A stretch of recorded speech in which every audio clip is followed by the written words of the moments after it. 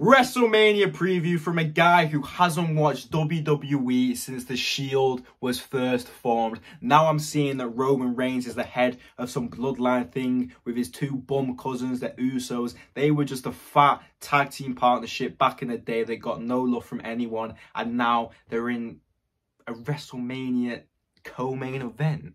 Is this real?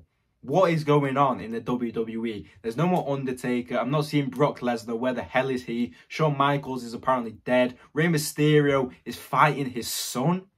How is Rey Mysterio fighting his son? What is going on? That guy was in a custody battle with Eddie Guerrero in 2006, and now he's headlining WrestleMania against his dad. You are a terrible, terrible son. Seth Rollins is fighting against Logan Paul. What is that? And he's called Seth freaking Rollins. Like, that's cool. Who the hell thought that was cool? Seth Rollins, why are you fighting against Logan Paul? This guy was cream of the crop when I stopped watching it. He was headlining WrestleMania. So why have you got him against a YouTuber scammer? Somehow Natalya is on this card. She's fighting still.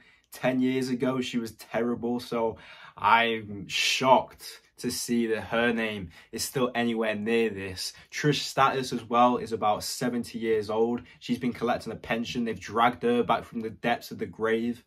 The most important thing is that John Cena is back. Hustle, loyalty, respect, Make-A-Wish, king of the mic. John Cena is back. Gonna lay down a fat track before he goes out and batters this gimp called Austin Theory. What kind of a gimp calls himself Austin Theory? What is that name? What is the gimmick there? What does that mean? He's gonna lose, obviously. John is gonna win and finally retire from that wretched company.